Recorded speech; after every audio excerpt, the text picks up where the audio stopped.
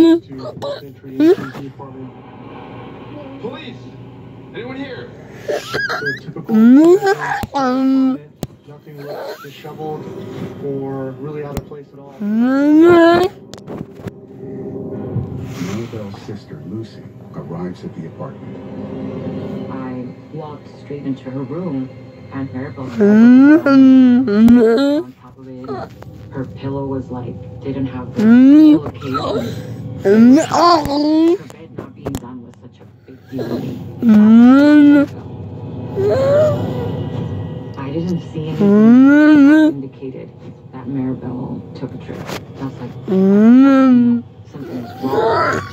Lucy indicates to the officers that her wallet, her cell phone, all these items were typically with Maribel and they weren't in the apartment. So that kind of raised our suspicion. Something's wrong. Lucy indicates to the officers that her wallet, her cell phone, all these items were with Maribel and they weren't in the apartment. So that kind of raised our suspicion.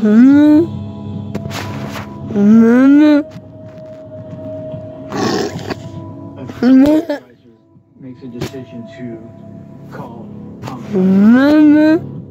It was after hours. I was home. I got a call from the office to come in. We had a suspicious missing persons case. The fact that Maribel was 36 years old, and the fact that she had military training, she was the type of person that was very punctual. She just with no trace. That made everything.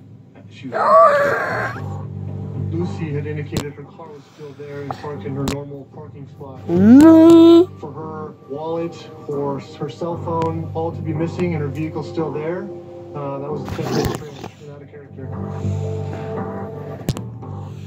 Lucy, her car was still there and parked in her normal parking spot. For her wallet, for her cell phone, all to be missing and her vehicle still there, that was definitely strange and out of character. What's going on? Her roommate, Casey Joy, shows up unannounced. When was the last time you saw Maribel? Thursday about 9. He indicated that he had left around 9 on a drive. Then he responds back to the apartment. Not there. Is there anything you know?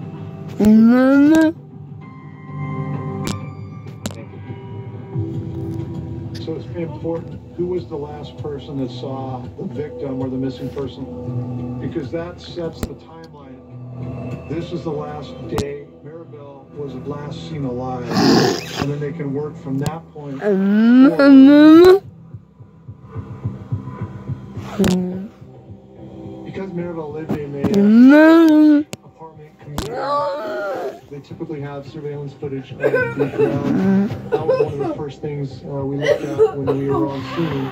We tried to find cameras to help us either see they were leaving or coming. The apartment manager gives detectives a copy of the surveillance footage.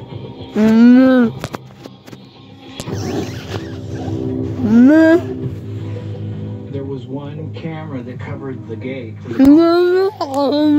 We would hope that we'd be able to see either Maribel's car or Casey's car going in and out of there.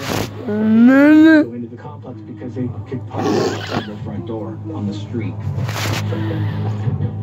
So the camera videos that we were examining were not helpful. We were able to locate one that was above the manager's office, and that camera focuses on anybody that's walking up to the door. Try Thursday or Hoping that we find her. At this point, this is all we have.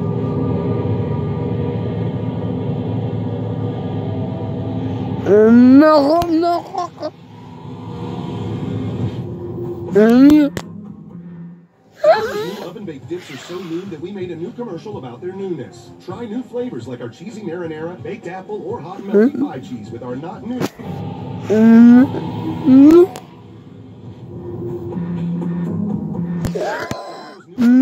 So new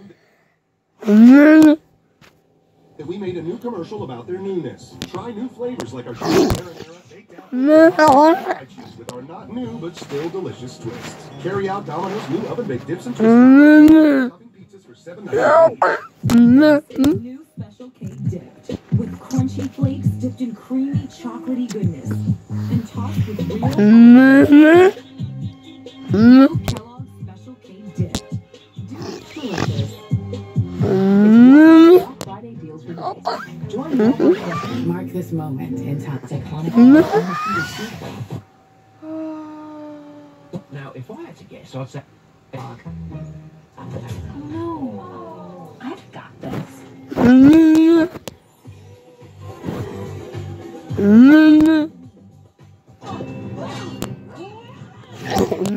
Chocolate guru. Okay, nobody knows about. You make your day and the world a whole bunch better.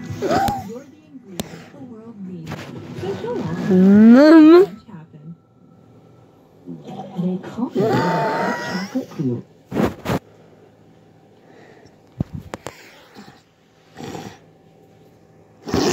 You make your day and the world better. Ingredient the world needs. So go on. Make a bunch happen. Is a hot chocolate guru. I've got this.